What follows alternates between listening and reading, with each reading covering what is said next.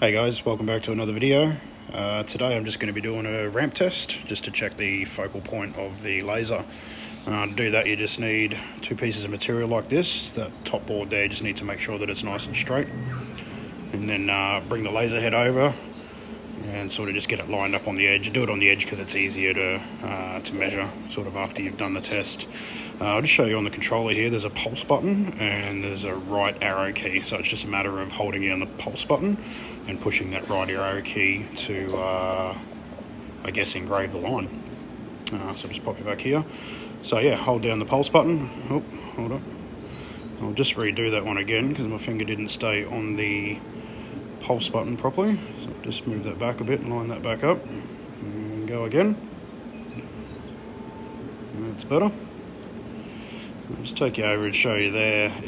You can see that it starts out thick, comes through to be thin in the middle, and then it starts out, sort of tails out thick as well. So obviously the best focal point is the thinnest part of the line. So I'll just mark roughly where my thinnest point is, somewhere around there.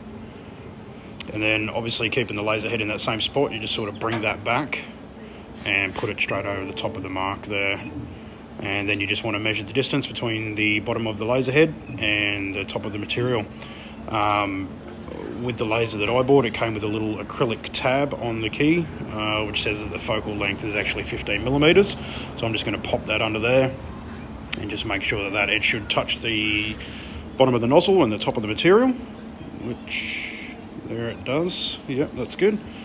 So that's quite good there. So at least that means it's spot on. You can use a ruler, or got a set of calipers here that you could use to measure that distance as well, as long as you don't move the laser head front to back. It's in the same point. But as I said, yeah, I just use this little tab that I was provided with the laser machine.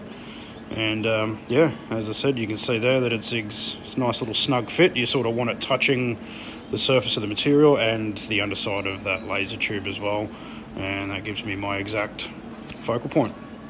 So yeah, just a quick one there just to show you how to set that. And yeah, thanks for watching.